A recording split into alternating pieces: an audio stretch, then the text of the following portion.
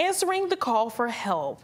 Alabama Electric Cooperatives have been deployed to help in Georgia and South Carolina with areas where people who are dealing with massive power outages. Let's take a look at your screens. These are just a handful of 161 men who are on the grounds of areas hit by Helene. They come from 19 cooperatives across the state, including Dixie, Wiregrass, Clark Washington, Tom Bigby, and Joe Wheeler, to name a few.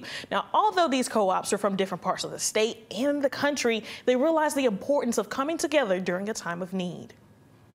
Well, all together, we're all one big happy family. You know, we love to lend a hand when other co-ops need help, you know, across the South, wherever we need to go, because we know one day in return, we're going to need the favor handed to us. It's not a matter of if it's going to happen, it's a matter of when it's going to happen.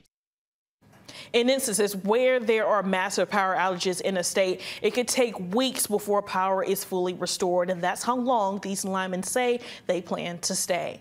And if you can do your part to help in Helene recovery by donating to another agency that's on the ground right now, the Salvation Army. Now, our parent company, Gray Media, is teaming up with the Salvation Army to help support communities impacted by Hurricane Helene. If you'd like to donate, all you have to do is pull out your phone, scan that QR code on your screen, and log on to helenehelp.org, and that's helenehelp.org.